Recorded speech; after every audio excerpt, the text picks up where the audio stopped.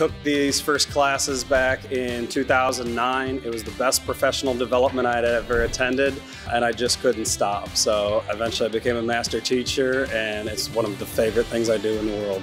This program's awesome. The amount of content that we're getting to take back to students. We'll take back the experiments and some of the hands-on activities that we can do.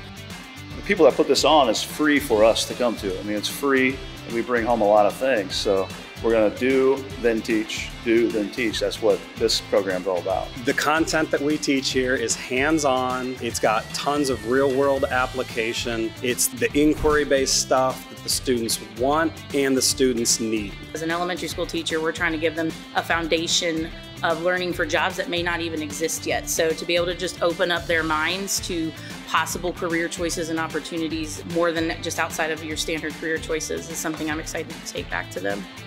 The best thing is learning more labs that I can take back, a lot more hands-on activities that I can start using with the students. Some of the activities I've already done, and seeing them in a different way or delivered in a different way is something that I'm really looking forward to taking back to my classroom this year. We have elementary through high school.